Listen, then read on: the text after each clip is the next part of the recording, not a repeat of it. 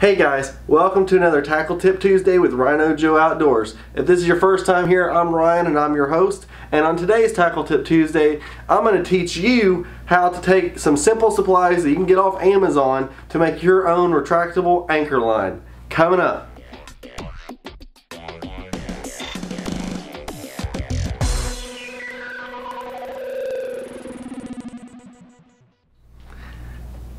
Hey guys, hope you enjoyed that intro, and now let's get on with the content. So like I said, you can make your own retractable anchor line pretty easily if you have the right tools. And you know, as always guys, my goal on this channel is to help you guys get outside and do something awesome, and usually one of the best ways to do that is to save a little bit of money. So hopefully this helps you out with a little bit of a tutorial on how to make this happen for yourself. And so I used to have one before, and this is it, but unfortunately after about 2.5 to 3 years of use, the spring on this one gave out. So I'm actually going to repurpose all this paracord and use in my new project. So guys, I'm going to break this down for you, and we're going to do this together. Alright guys, so as you can see, I've got all my supplies laid out. I have my old line spool that I made before because I'm going to salvage some of the stuff from it. I've got a little Field Expedient sewing kit from when I was in the Army, but really all you need is just a needle and some good thread, or you can actually use braided fishing line if you like. I've got this pair of grips here, which helps to hold the line when you're sewing it. And then I've got my new retractable clothesline, and all it is just a clothesline dryer clothesline kit. You can get them on Amazon. This one has the brand name on it. I don't know if that's a Meister or how you pronounce that, but basically all it is a spring, and it rolls up this line. And the thing is that this vinyl line is not really good for fishing and holding up to the elements, so that's why we use the paracord to get rid of that. But let's get started. So really the first part is just getting this line out. So I'm going to sit here and we are going to pull all this line out and then use these clamps to hold it once we get to the end.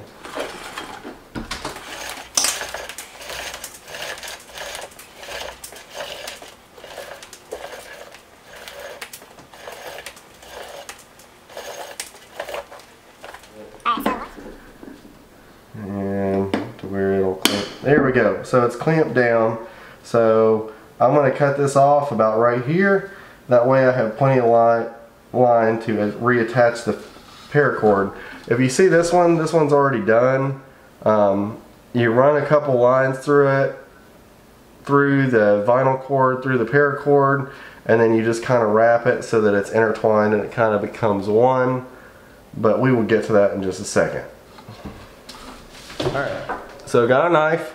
I'm just going to cut this. I'm going to leave about 6 inches or so. Alright, so all that's gone. I'm just basically going to redo this from here. So we'll cut this off here. Alright, so we can kind of get rid of that. Alright, so I've got my end of my paracord here, and I'm basically going to line that up alongside of this and start sewing. You do not have to be a sewing master to do this. You just have to kind of have a basic knowledge. So I got my needle threaded here. So basically what I'm going to do is take this needle and punch it through this vinyl, and it can be kind of tough, but you really don't have to do this too many times. And then you're just going to go through the paracord and then all the way back out. So once I do that, I'm actually going to just wrap this around. So wrap that around, Go back through again.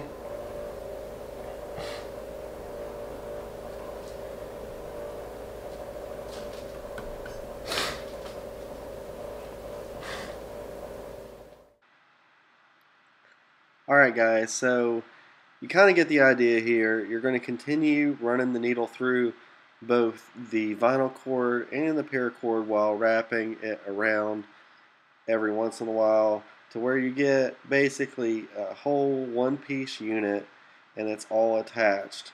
Once you get to the very end, you're just going to tie everything off, cut off the ends, and then once you cut off the ends of the thread, you're going to go ahead and allow your paracord to wind up inside of the reel.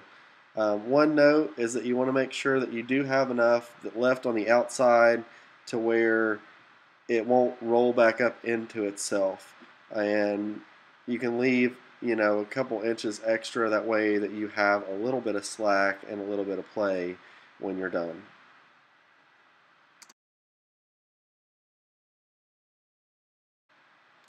Alright, so for me, you just screw the mount into your crate or attach it to your seat wherever you want, and then you're going to take that tag end and then you're going to loop it through some deck eyes on your kayak that either lead to the front or the back.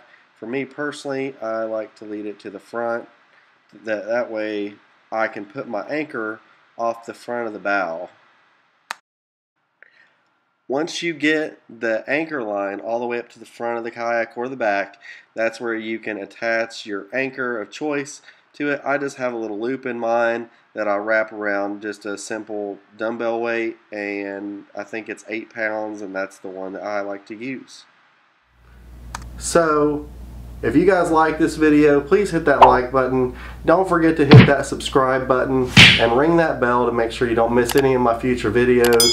I appreciate you guys coming out and watching my videos. Please check out my other ones on this channel, and I'll be coming to you guys with more content. Hopefully you enjoyed this and this helps you guys get outside and do something awesome. See you in the next video.